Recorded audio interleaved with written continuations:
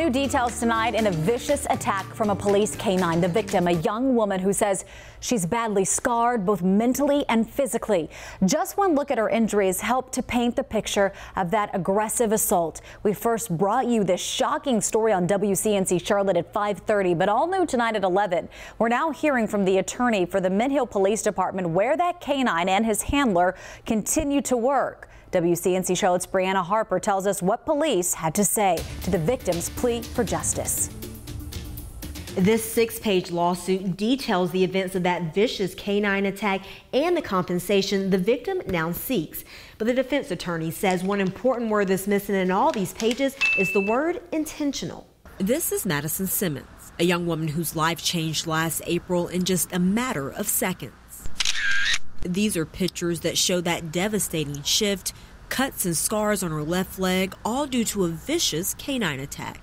She has to live with the injuries and the damages, both physical and mental. In a lawsuit just filed, it lists Mint Hill police officer Joseph McNamara and his canine Taz as the parties responsible for this attack after Officer McNamara invited Simmons, his girlfriend at the time, over to his home. We're told the officer wanted to show Simmons some of the canine's tricks, but then things took a turn. This was an unintended, unanticipated bite of a visitor at the officer's home. This just happened out of the blue.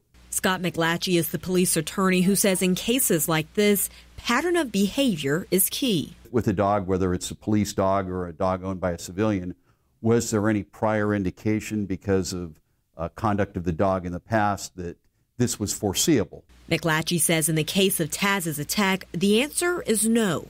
That's partly due to the extensive training that is done. But Officer McNamara underwent about 240 hours in training with the dog through CMPD's training program the year before the bite occurred, and they had been deployed and partnered together after that with absolutely no incidents like this. Yet still, Simmons' attorney says more should be done. In the lawsuit, they're asking for over $25,000 in compensation, along with some accountability. Hopefully and prayerfully, this won't happen to anybody else. Currently, both Officer McNamara and Canine Taz are still working at the Mint Hill Police Department.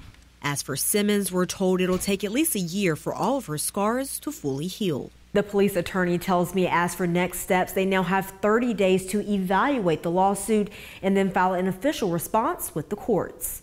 Brianna Harper reporting, WCNC, Charlotte.